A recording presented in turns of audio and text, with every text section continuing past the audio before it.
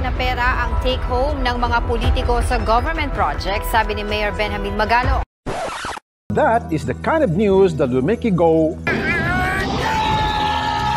especially if you live in an area that looks like this. Why am I laughing? This is in San Roque, Zamboanga City. Sa San Roque ba? Sa San Roque. Kung taga Zamboanga kayo, alam nyo kung saan yan, okay? Mahirap naman dito, ma'am, no? Lalo na pag malakas ang ulan. Yes, sir. Now it looks like somebody spilled a truckload of chocolate here.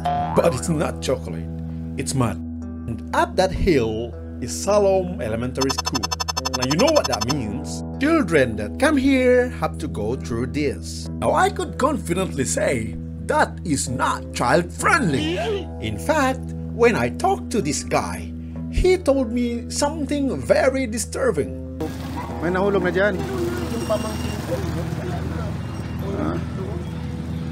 May nahulog na pala dyan. So that will make you wonder, why don't the government come and fix this place? Malisot pa sa ma'am, no? Si ulan. It's a very short span of road, not even 100 meters. Why don't they fix it? No budget? No funds?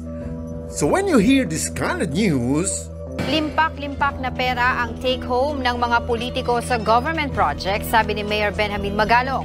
that will make you go, hold on. Some of you might think that this is a far-flung area, an isolated place where you might need a helicopter, a boat, or a spaceship just to get here. No, it's not. It is just a few kilometers away from the city center and very much accessible by road.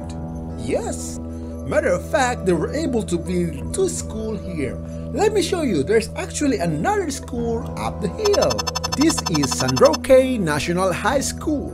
Of course, for some students, to get here, they also need to pass through this road. And that's more reason they really need to do something about this. Thank you for watching. See you on my next video.